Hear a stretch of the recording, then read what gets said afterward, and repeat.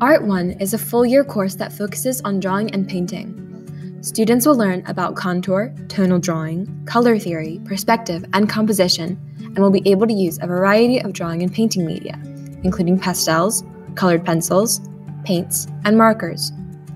Students may then move on to Art 2, where they will continue to build on the skills they gained from Art 1. A few more advanced art techniques, including collage and inking pieces, will be introduced. Students will continue to master their art.